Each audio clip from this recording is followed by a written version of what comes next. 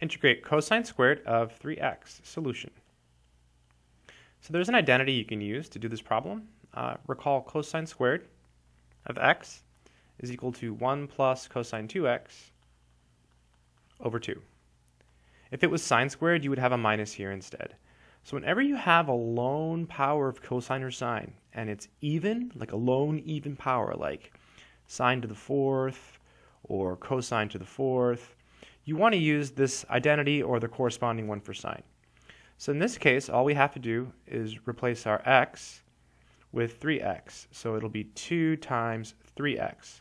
So this will be 1 plus cosine of, and this is 6x over 2 dx.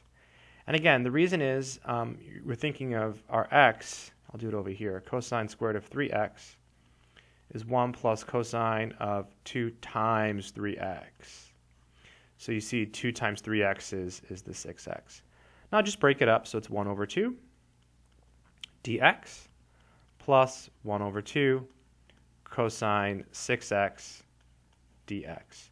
Right? It's just 1 over 2 and then cosine 6x over 2. Did that here. I pulled out the 1/2 and put it in the front. To integrate this, it's pretty easy. You can just divide by the 6 and integrate cosine, or you can make a u substitution. I'm just going to do it the fast way. So first we'll do this one, 1/2 dx, that's simply 1/2 x.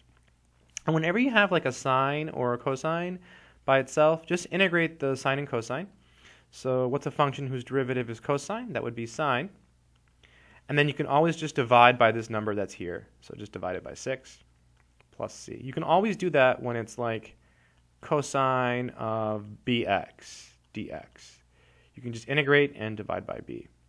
The final answer is 1/2 x plus 1/12 sine of 6x.